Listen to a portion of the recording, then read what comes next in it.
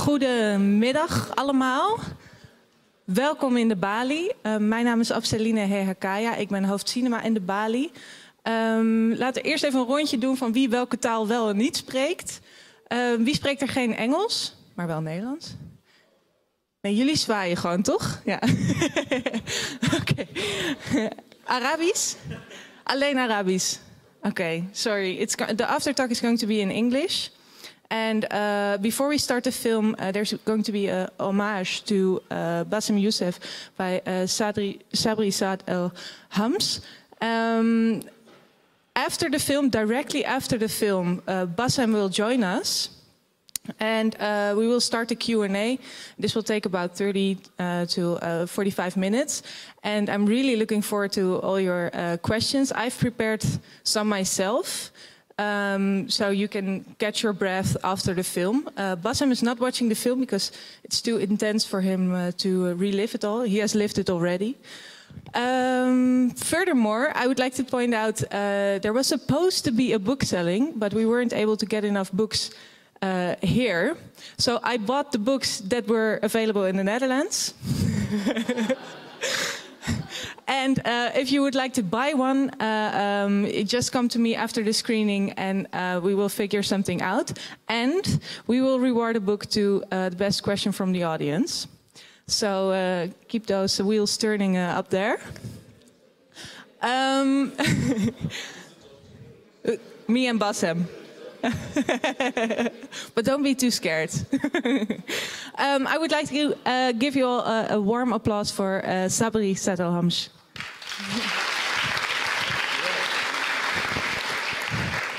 يا مساء العسل. ازيك؟ طبعا بنبدأ بالعربي والمصري بالذات. اهلا بيكم. انا اول مره يعني het gaat heel kort doen voor de dames en heren die geen Arabisch spreken of verstaan. Ik heb het nog nooit zo mee. Oh, wacht even. Arabisch. انا اول مره اشوف التجمع الكبير دوت المصريين الحلوين. انتوا قاعدين كلكم في هولندا ولا ايه؟ مش فاهم. انتوا صحيح؟ ومش باينين ليه طيب؟ مش باينين ليه؟ احنا عايزينكم. Oké, dames en heren, welkom. Het zou een hommage zijn aan, niet alleen aan Bassem Youssef, maar aan humor.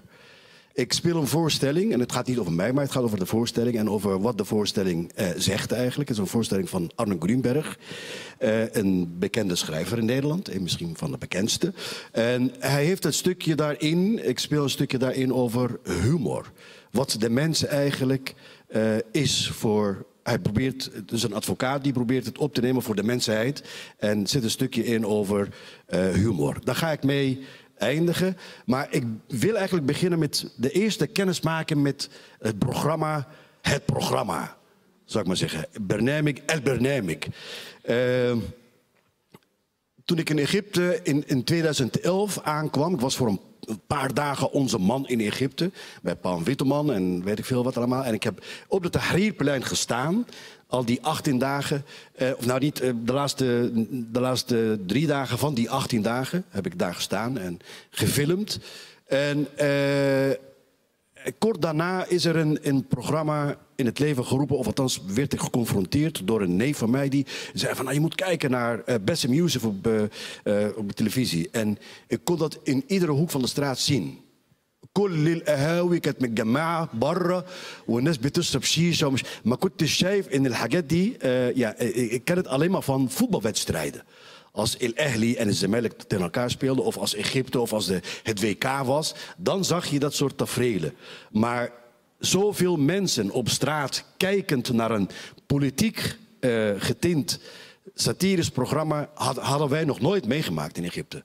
En ik durf te wedden dat wij in Nederland dat ook niet hebben meegemaakt. Ik kan me niet voorstellen dat voor zondag, of nee, hoe heet die man? Lubach op zondag. De Balie vol te krijgen valt, terwijl hij heel veel kijkers heeft. Maar het was zo belangrijk. En het stemt mij alleen, hoe zeg je dat? Treurig eigenlijk, dat het er niet meer is in Egypte. En ik ben heel erg benieuwd na het zien van deze film en het praten met Bassem straks wat de toekomst dan zal gaan brengen.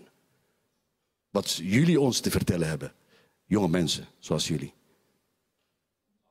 Arabi. Oh.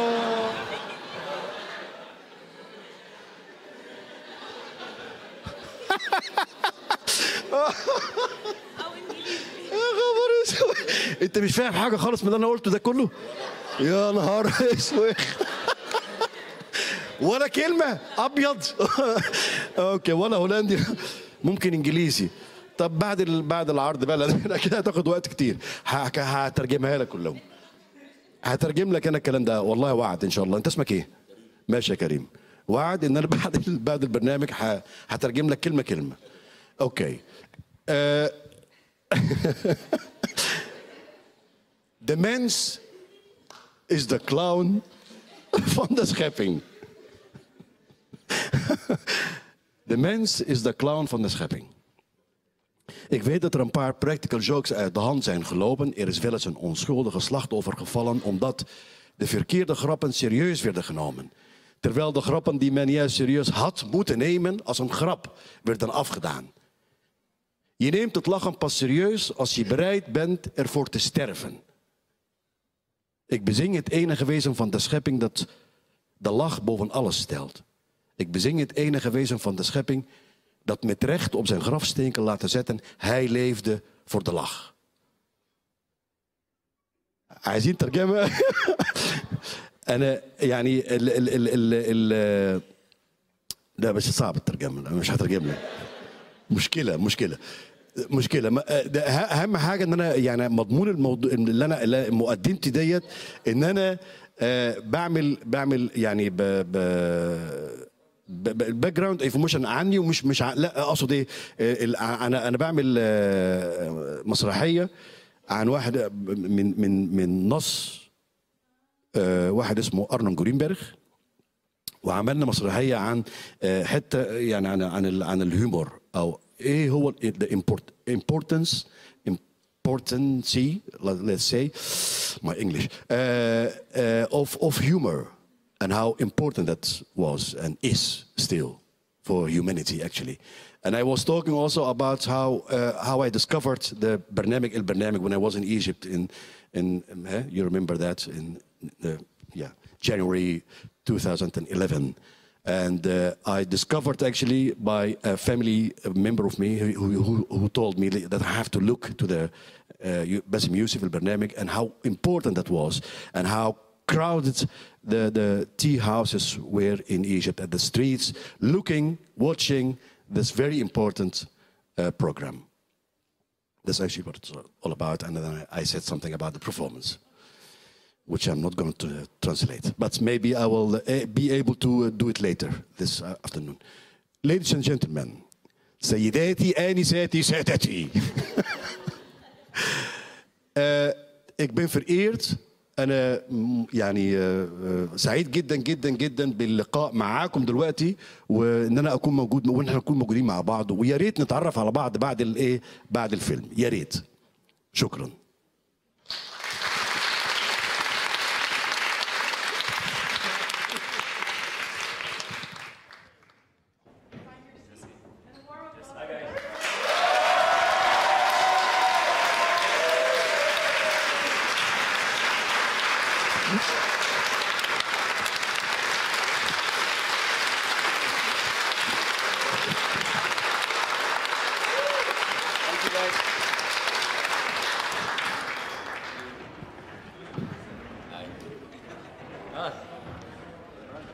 You came. In the midst of our summer. Thank you. Thank you. Thank you very much. Merci ya habib, merci ya jama'a, merci. Okay, so first of all, how many Arabs are here? Yeah, scared the shit out of white people. Yes. That's nice. Any Dutch? Yeah, it's kind of like you heard like the Arabic. Hey, it's like what the fuck. Look what's happening. It's like next time when I say like hey, it's like Allahu Akbar. It's like everybody like. Anyways, hi. Thank you so much for coming, guys, and really appreciate it. Seriously? All right. It's such a pleasure, and thank you so much. I know that I was just told outside that like there's not many sunny days outside in Amsterdam. So actually to use that to be inside watching a movie, you're all losers. So thank you so much. Should be going outside, cycling and killing someone with your bikes. But thank you so. Oh. All right. So okay, let's do it. Yeah, we made the agreement that I have prepared some questions so they can just relax a little bit in your presence, and then no, we are relaxed. I'm relaxed. They're relaxed. So. Yeah, and then I will move around with the mic. Okay. So, Bassem, the film ends, but your life went on. You went to the US. Yes. Can you fill us Thank God a it little went bit? on. Thank you. Yeah. I mean, spoiler alert. Yes. No, what happened directly after? And well, the thing is, I didn't move, but like chronologically, I didn't move from Egypt to United States. I went for a year in Dubai, and then from that Dubai, I went to the United States. And the reason for that is, I mean, Dubai at that time seemed the logical choice because Tariq, my friend in the movie, he actually went there because he couldn't go back because his father and his brother were both taken into custody. So I went there, and we had this idea of, okay, maybe we should resume our activities from Dubai. But of course, as you know, regionally, the Bernameg was not allowed to be revived. And as I was there, from the moment I landed there, there were offers for me to go back to television, but in a different form. So you would see people coming in and they would ask me to do stuff like game shows or very easy, silly comedy shows that doesn't have any political edge. And they were offering a huge amount of money to do that, and I couldn't. It was just, I couldn't find it. That would be a disappointment, not just for the fans of the show, but for me, and that would be that would just like destroy the legacy of Bernameg. So after a year in there, I didn't find it possible to continue in Dubai. So I took the decision to go to the United States and start all over again, which is very difficult because in the Arab world, this is where I formed the fame and people know me there, and it was much easier to get jobs, even like much higher paid jobs. But I decided that, which is hard for me, to go to the United States, start a career there in a language that's not mine, for an audience that's not my audience, with references that are different. And it's a big challenge because there it's already a cutthroat competition there. So this is the chronological order from Egypt to Dubai to Los Angeles. And what content are you working with now, basically? So right now, I have my own live shows where I go there. It's a mixture of storytelling, stand-up, and it is directed more to American audience and Arab immigrants who live in the United States. Hopefully, I would want this to be more of a comedy special. And that's like what I'm doing currently. Like I do a lot of touring in the United States, but on the side, there's if you live in Hollywood and you ask anybody, what are you working on? Everybody's like, I'm working on a project. Everybody is having like scripts and all of this stuff. Every time you see like a breakthrough movie or a breakthrough TV series, these people have been pitching these ideas for years. And this is how tough and how competitive things are in Los Angeles. So as I'm doing that, I'm also writing scripts. I'm also involved in projects with other people. Hopefully that one day this will make it to the screen. So it is scary, but it is interesting. And it's still political satire, right? Not necessarily. I mean, but the thing is, everything is political. If you have now an immigrant who would play something on television in mainstream media in America, that is political in itself. You know, because we are affected by what's happening in the world. So my goal is to have voices like us being heard in the media. And I get criticized, a lot of people, you don't speak about, like when I go and speak in these life events, like we want to hear specifically about what happened in Egypt yesterday. And I said, like, guys, this is the reason people do not listen to us. We bitch and whine that the people in the West don't listen to us because we don't say something that's important to us. They need to be relative. They need to relate to us as people living there. So we need to talk about our problems there, so people would have voices like us being heard in the media. And this is what I'm trying to do. Like, this is like my next frontier. My next hope is to have voices like us being heard in the American media. And it's not very easy. Yes. And you didn't watch the film because you lived it already. No, I didn't watch the film because I watched the film for the first time in the premiere in Tribeca Film Festival in 2016. And I watched it once and I couldn't watch it again. And I'm sure that you felt it. It's very traumatizing for me to watch it again. I watch it once, and every time there's a Q&A, it's like, when does the movie start? It's like, start at 3, right? I'm going to come at 5. And because it is very difficult for me to rewatch everything. There's moments there, I'm sure that you would understand it. For me, it's very difficult for me to watch it again. So I just come to the Q&A, pretending that I have watched it with you in the back room, which I didn't. And what is your favorite moment in the movie of making I said I don't watch the movie. No, but... Well, the thing is, the favorite moments of the movie are actually the bittersweet moments. It's stuff that, like, when you see the movie and you see us working, mostly in the office, when we're working together and creating this every week, that was like a very strong moment. Because, like, I more than I miss the show itself, I miss the process of doing the show with all of these people that I've connected with. And are you still in contact with them? Oh yeah, of course, yeah. And they are still working in Egypt. Well, at the end of the movie, you see that where everybody is, and they do other stuff. Of course, they're not allowed to do political stuff. Yeah. But they're still working, and they're very successful because, like, I was very lucky to be surrounded by these amazing talents around me. Yeah. As one of your colleagues says, Bernameg is not a choice; it's a lifestyle, and it's a lifestyle that came with a lot of opposition. It's a lifestyle like yoga, kid. Yeah. Yeah.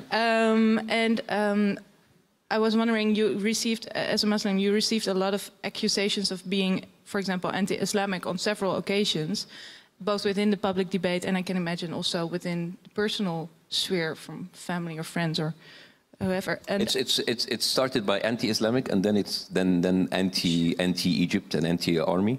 They will always find something to accuse you from. So. Of course, under the Muslim Brotherhood, I was accused until now that I'm a hater of Islam and I hate Islam. And yeah, how did you deal with that? I just made more jokes. And the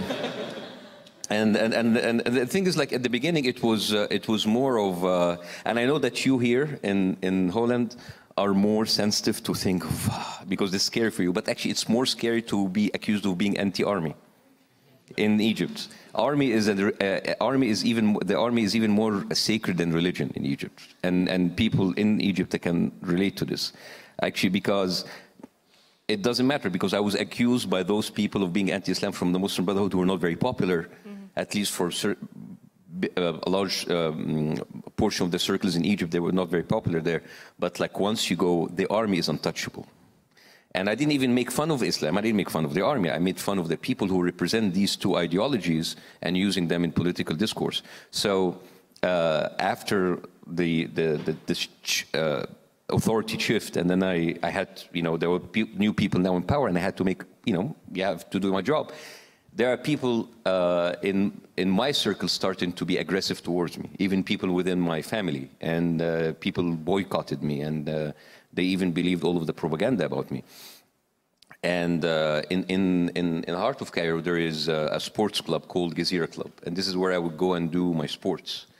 And throughout the couple of years when I was making fun of the Muslim Brotherhood, I would go in from the gate, and people, I was a god, And then after the stuff shifted, people started looking at me differently, And especially old retired people, who come and started wagging their fingers in my face, like, you're not allowed to speak about Sisi, And it was funny. Actually, one of those people she was crazy, anyways. But she would come and say, I remember it's like, hey, we used to love you under the Muslim Brotherhood. We don't like you now. You should not be speaking about Sisi. So, and I said, why? It's like, he is our savior. It's like, I said, but like, you need to explain to me why. And she said, well, we have God up there, and we have Sisi down here. He is like second to God. And it's like, seriously, second to God? And I said, yes. Okay. What about Prophet Muhammad, first or second? All right. He's like, after Prophet Muhammad. It's like, all right, what about Jesus, Moses? Right, oh, okay, after the prophets. All right, what about the disciples? So she got very confused. I like messing around with these people. They're so easy. Yes. And are you already ready for a question to be asked? I think we're born ready, baby. You're super eager. All right, so okay, let's have ground rules for questions. Since there are so many Arabs here, a question is short, ends in a question mark. It is not a statement. It's not the story of your life. Nobody fucking cares. So ask the question and be thoughtful of the other people here. So make it and just like let's have like a nice conversation and give everybody a chance to ask and let's do it. Yes, you choose. واللي يقول لي بقى فين 5 مليار يا باسم وكلام من ده بحضره. يعني خلينا بقى لطيف بقى والحاجات اللي بتاعت ماشي. خلينا لطيف. Bassem, you said that one of your frontiers is showing that we have a voice for the media in the United States. What would you suggest us as expats, young expats, Egyptian expats, wanting to make a change for our country to do right now? Well, the thing is, here's the thing about the change, making the change for your country as individuals. This is going to be like we can speak theoretically about it, but like seriously, you need to work on yourself to be a better person, a better individual, a better expert of what you do. Because when your country is ready for you, you can do it. Because like right now, I have to say, I will be very honest with you. There's not much that any of us can do, especially that you are dealing with a country that the military regime is even supported by the same Western country who speak about human rights and democracy every day. I mean, and I said that in Amnesty International 2 days ago. I said, like, all of this oppression and all of this tyranny is not created in vacuum. It is created with the aid and with the weapon sales from the Western countries, the same countries who talk about human rights and democracy. So it is very difficult right now. We have regional powers, you have global powers doing that, and actually going and facing end-on the regime might not be safe. So you have to look first for your safety, and you have to look first for how good you are as a person, doing the best you can here, and when the time is ready, we will all know it and we can help our countries. But right now, what you can do around your circles, you can make them aware. You can tell them that Islamic regimes and military regimes are two sides of the same coin. Not one of them is radical and the other one is secular. Both of them are radical. Do you think it's possible for us Egyptians living in Europe mostly, from a very privileged part of Egyptian society, to be living our lives without also legitimizing the very same rule that oppresses a lot of people in Egypt, while we get away with it a lot of the time? What do you mean? How are you legitimizing? If I were to, like, I don't want to put the personal thing inside, but if I were to live in Egypt right now, I would be living in a very privileged sector of Egypt, and I'm afraid that if I would live my life the way I would want to live it there, that I'm giving legitimacy to the military rule. Listen, we're not saints, we're not angels. You need to, I mean, you cannot just like go and say, because if you give up this privileged life, I don't think that you're going to make any difference. So you just need to be but like you need just to be conscious of what you are and what you are going through, and don't just support it, like that kind of regime. So I think this is more of a problem that you need to talk to your therapist more than me. So I cannot give that kind of advice. Also marriage advice, I don't give that. I see a lot of people filming. There will also... You know what? They can shout. You can shout the questions. No, because then they won't be able to hear it online. Because, online? Is this online? People can rewatch it. I will come back to you in a sec. Hi. Hi, thank you. Oh, okay. Hi, Bassem. Hello. So my question is, did we, as your audience, did we disappoint you when the show stopped? Because I always ask myself, what should we have done? Well, the thing is, I guess this question, I mean, so I'm going to actually turn this question. A lot of people ask me, why don't you continue doing it online? And so like, guys, I had 40 million people on the show watching every day, and when the show stopped, nobody did anything. So part of it, people think that I'm saying this as if I am disappointed at you, but I'm not. Actually, what could have you done? There is nothing really you could have done. But the fact is, as much as I'm not asking for people to do anything, you cannot ask me to continue sticking my neck out, doing the same thing, and doing it online while we had like a much bigger audience and that didn't make an effect. If I knew that this would make an effect, I would have done it, but it's not. And I have to say that I was broken from the inside, especially last year, when Egypt was giving away 2 islands to another country, and nobody did anything. So people like, people didn't even move for us giving up a piece of our land. Do you think they will move because of a satirical show? So there's a time that you fight, and there's a time that you sit back, getting concerned about your safety, and hopefully waiting for some other time to fight. But that's not the time. So I'm not like, because you don't owe me anything. I cannot ask you to do something and stick your neck out for me, because I know it's not safe. So it's fine, guys. Just like be safe. طب ممكن سيلفي معاك بعد ماشي. ميرسي. Well, Another question on this row. Yes. So shortly after June 30th, how did you feel about freedom of expression in Egypt? Did you expect that it will go down this way, or were you more optimistic? For the first few days after I was the one who celebrated the removal of the Muslim Brotherhood. I have to be honest, because being under like daily threats, I felt that there's like a heavy weight that was lifted up, but I was naive, and so many people like me were naive when they felt that the army can come in, save us, and leave. And this is we learned that the hard way. And I think this kind of euphoria took a few weeks, and then we started to see something is very wrong. So and of course freedom of expression. And I'm not saying that like that means that the Muslim Brotherhood were more democratic than the army. The Muslim Brotherhood wanted to be like the army, but they didn't have the tools. They were not strong. It's like you have someone who has like 1 year of experience, and another who had 60 years of experience, who have to be oppressive. So at dictatorship, the army wins, of course. Not because they are better or worse, but just they have more experience in putting you down. We're over here. Oh, you're already in the seats, and this is becoming like a TV show. What do you think? Yeah. Yes, okay. Oh, here, does it work? Okay, hello? Yeah, okay. I have a new hobby to study the cloud behaviors. So I was just wondering, what do you think about the cloud and the sun and the... Huh? What's your favorite like comic, like The Simpsons? These are like 5 different questions. What is the cloud? What is the cloud? What is the sun? What is the Simpsons? Okay, I love the Simpsons. All right, next question. There's another one here. Yeah. Thank you.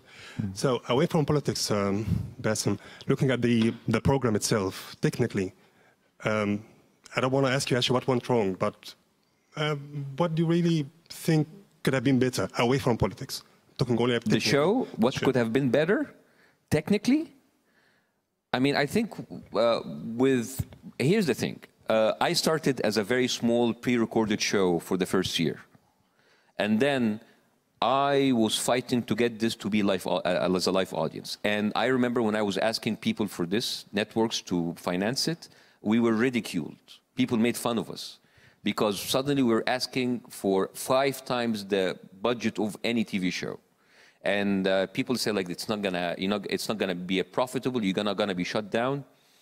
And we did it, and we proved to everybody that we did it. So as a matter of fact, technically, I'm actually very happy of the show, because if you watch Egyptian media now, all of the shows now are the live audience. That was not the case before our show. So all of these shows on different channels, whether comedy or not, are now bringing in the live audience. And they are now spending 4 or 5 times our budget. So I think that like technically is one of the things that I'm very proud of the show. So even because of politically, we cannot have political satire anymore, but the show has changed the landscape of Egyptian TV forever. So this is something I'm really proud of.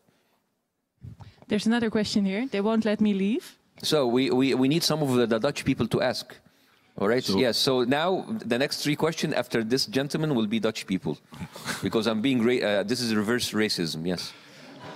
So Bassem, about the documentary movie today, speak up. I have one question about the movie. Do you feel that you had to reveal more about the insight of the incidents that happened, like your move from on TV to CBC, or the pressure that you had? Because what we watched in the movie, it's more or less public information, but we would love to understand more about the insights. So this is not an investigative reporting. This is not investigative reporting. This is a documentary. And this is, you have to understand that I am not the maker of the movie.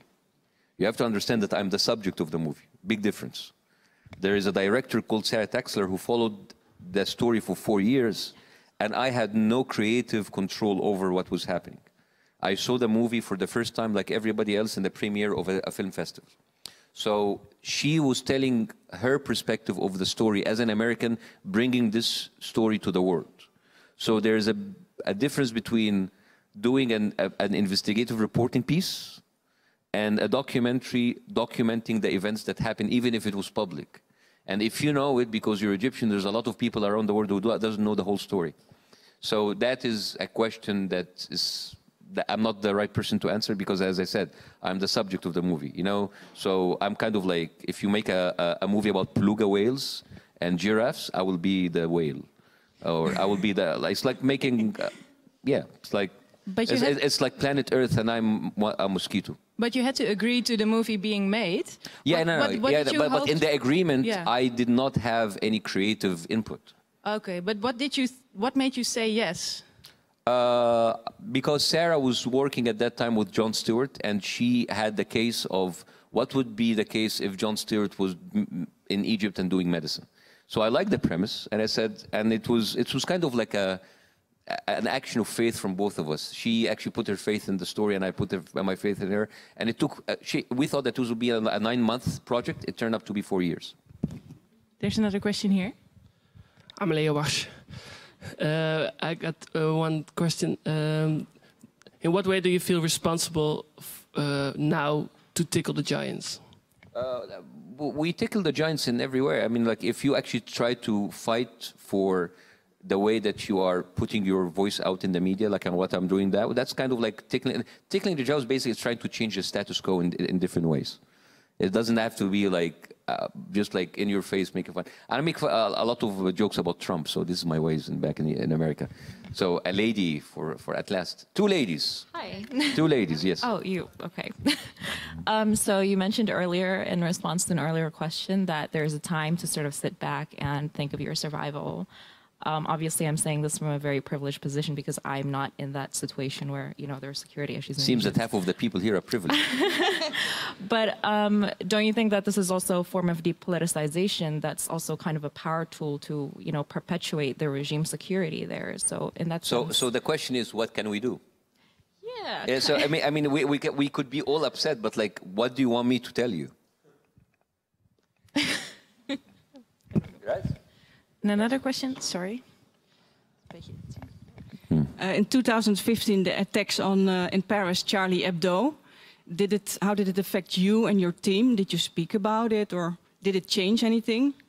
Well, the attacks were, everybody talked about it in the Arab world, and there was like a whole campaign for Arab caricaturists who actually did work on that.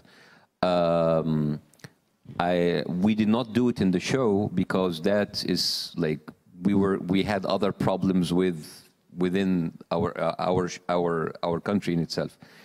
But of course it affected us, and in fact, and kind of like every time that you have an incident like that, it affects everybody living in Europe, because now everyone is thinking that, which is like really bad. Like everybody now, as an Arab or a Muslim, or even an Arab, not even a Muslim. Someone coming from the Middle East, they feel that they have a duty to explain themselves, which is very unfair, which is really unfair, because I didn't pull the trigger. I didn't push for that kind of rhetoric. I cannot be on my toes every time something like this happened, explaining that we are different. They're obviously different, and it is hard for us to just continue to try to speak to it out of guilt. I mean, you didn't have to explain the actions of the people who did in Charlie Hebdo. Why would he have to explain it, you know? And I understand like the whole thing of like the different sentiment here and people on the right wing using that, but it's just like I'm sick and tired to try to explain this. And why would I talk this more than I would talk about like a certain thing happening in Latin America? It's a violent action, and I'm sure that like I have presented myself as someone who do not condone this. We do have a problem in the Arab world, and the whole thing about this clash of civilization, like many people like to say it, which I hate to use that, but and I say this a lot, and I'm going to say this again today. A lot of people come to me as if we are, of course, the representative of Islam or the Arabs or this whole thing. It's like, do you think that like Islam need to evolve? Like Christianity evolved? And my answer is, did Christianity evolve? It didn't evolve. It's the same book. It's the same scripture. It is the Christian societies who took a decision to go a different way politically. So that was not a religious thing. It was a political thing. It was more of a freedom of expression. Our problem in the Arab world is not a religious thing. It's a freedom of expression problem. So if you have every time you hear someone who's trying to reform or speak about like religious text in a different modernized way, they get put in jail not by religious authority but by military and police authorities. Many of those political military figures, they use religion as a first line of defense, because if I make fun of God today, are you going to make fun of me as a military leader tomorrow? They consider themselves as custodian of religion. So the problem is not a reform of a certain religion, it is a reform of acceptance of freedom of expression in general. That's the biggest thing that we have. Yes. How many more questions would you like to take? Because let's do 3. 3. Okay. And let's have a mixture of different people. I know that, yes. Sorry. Algeria, I would like to see, yes, Algerian here. So, yeah, prima. Bassem, thanks for coming. أيوه. Yes. أنا هولندية ومصرية, it's a mix. Speak up. Okay. So I have a question about how does it feel not to be living in Egypt anymore? And in what ways are you coping with your new environment, integrating in the new society and trying to make it home for yourself, your family, and succeeding? It is of course much harder to live in a new society after the age of 40. You make these changes. I'm not 22 years old anymore. I'm 40 something with a whole family with 2 kids. I'm trying to make it in a different way, and so it is hard, of course. It is interesting. I consider myself lucky that I'm, trying to break this into this new field. Very difficulty with a little bit of difficulty, but it's going on. How do I feel not going back to Egypt? Well, a lot of people ask this question in a different way. It's like, do you miss Egypt? And my answer is, the Egypt that I miss is not there anymore. That's personal. I mean, I don't think that I think it's dangerous for me to go back, but even if the danger is lifted, I even don't know if I want to go back. I mean, I think there's a lot of trauma and a lot of something that's too heavy on my conscience to go back, because it is not like the same way I left it. So I don't know. This is something I have to answer when it is available for me to go back.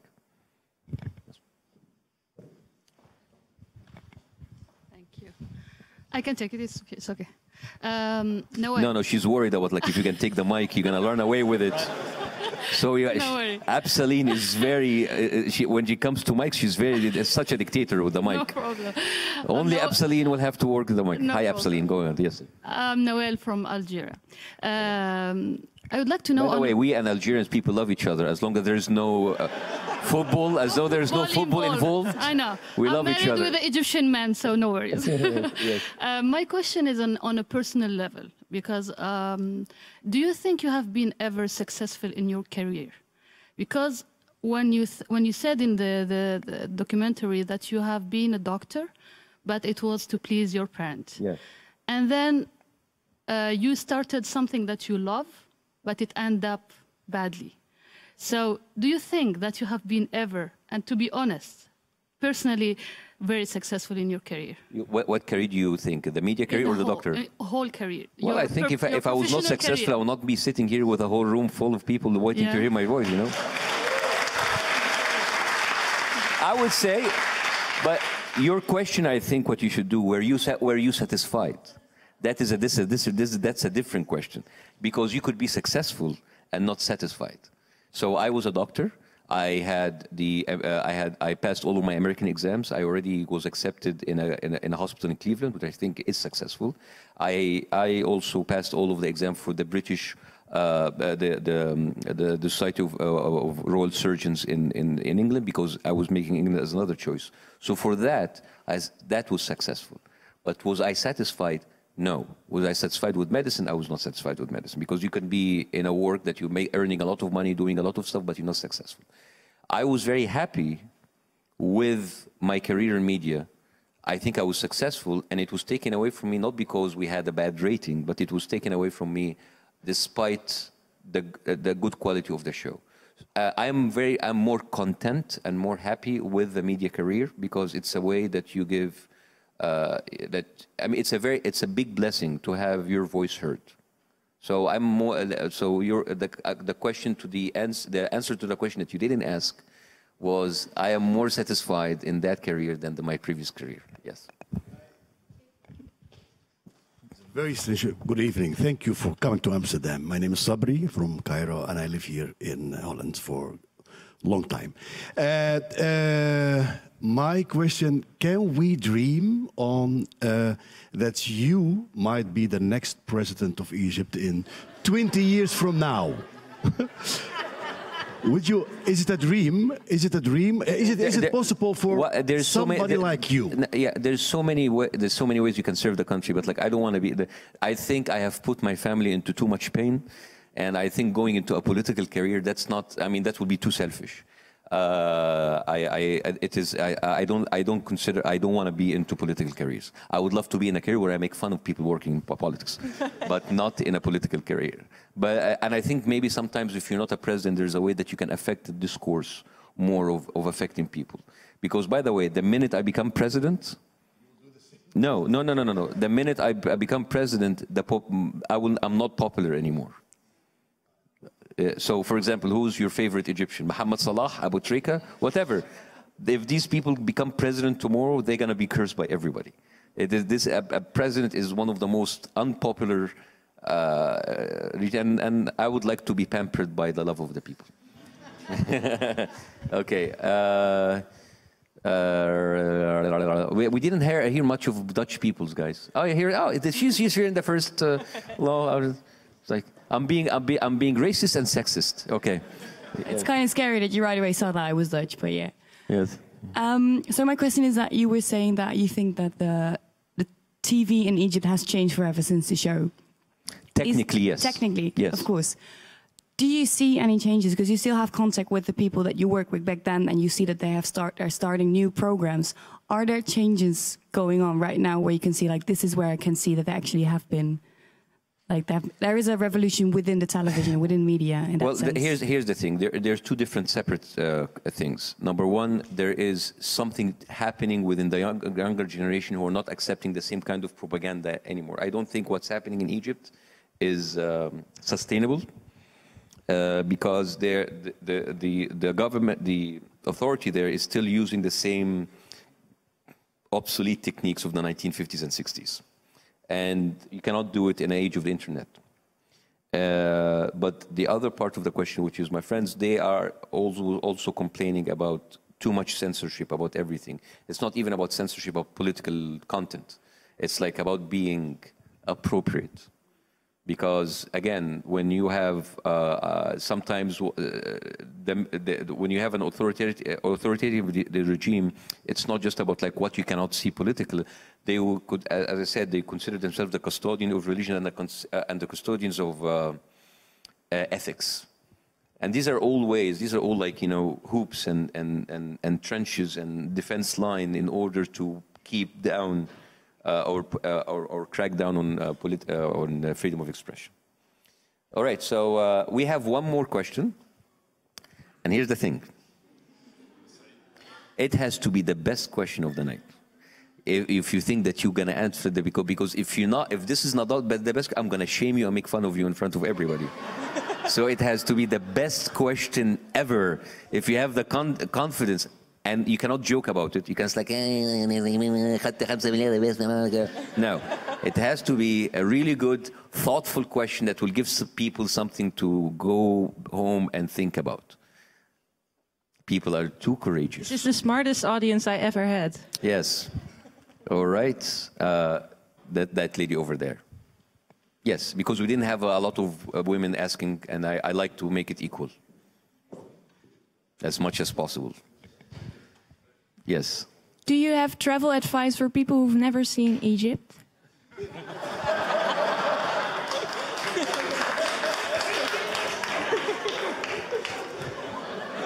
And I thought that would be as much. This is a question that you ask for a travel agency. But I will answer you. If you have connections in Egypt, and I will answer this in wholeheartedly. Listen, if you have connections in Egypt, try to actually arrange for a guide to be with you, especially in the pyramids, especially in Khan al-Khalili, especially. No, seriously, because I'm gonna give an honest advice, because there's a lot of hecklers and a lot of people who would just like make your trip less than satisfactory. So pay a little bit extra to have an extra ride, and you can call us on 800 99999. I haven't been in Egypt for 4 years. It will be good for you, yes. All right. Okay, he was very okay. I'll give one more chance for the audience. I'm already disappointed. Okay. Ik heb een vraag, maar ik wil graag in praten. What the hell is going on? Ja, حابب أحكي عربي. أنا سوري. لا, you have to be respectful of most of the people who only does not understand Arabic. So you have to answer to ask the question in English. Ik wil graag praten in Arabisch. Beter van mij. Ja? Okay. Okay, so you can ask the question and somebody can and Absalin can translate it. عندي أنا أيمن قطان من سوريا ممثل سينمائي. السؤال الأول ما هي شو هي شروط؟ السؤال الأول هو سؤال واحد. سؤالين. One question. Ask the most important question. Guys, Arabs, you need to be. This is the reason why we don't get visas. This is why we don't get visas to the West. We are not specific enough. Come on. One question. شو هي شروط نجاح الإعلامي أو مقدم البرامج بالنسبة لباسم يوسف مع حفظ الألقاب؟ All right. What is the condition for a TV host to be successful? I don't know, because I didn't went to school to study media. My story was very peculiar. And it just like went out of nothing. This was special circumstances in the revolution that gave us, I don't know, if the revolution didn't happen, maybe I wouldn't be successful. It is different. Anyways, very disappointed, guys. Very disappointed. But anyways, okay, I'm gonna say one more thing. First of all, I really appreciate you guys coming out here. And it's always nice to have a conversation with people, whether it was from my own country or from the Arab region that I really enjoy speaking to. Anybody from Tunisia here? Tunisia? Labas? You Tunisian? لا خلاص بقى no questions are done. خلاص I gave you guys two خلاص ما حصلش.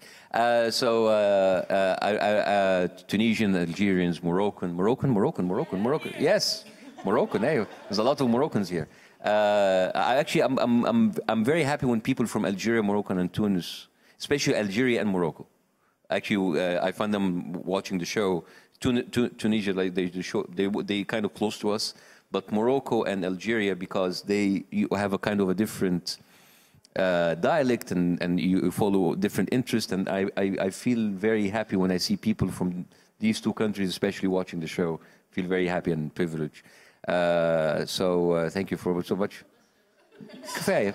And I'm very happy when I see people from Europe and from the United States coming here to watch the movie about like a country they don't know much about, or in language they don't understand. And I feel that. And of course, I'm very privileged to always see my fellow Egyptians coming here. And it's kind of like it's a way to connect to each other for a dream that we had one time. And thank you so much for coming, and I really appreciate it. Thank you, guys. Bassem Youssef.